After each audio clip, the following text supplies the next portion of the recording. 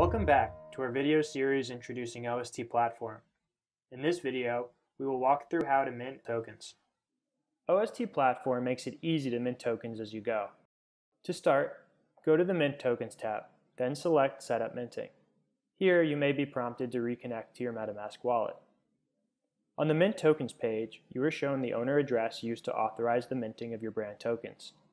Here you have the option to select how many additional tokens you would like to mint.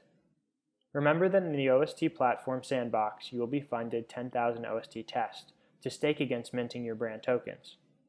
If you run out of tokens in the sandbox, you can always request more. Select how many tokens you wish to mint by typing in an amount or moving the slider.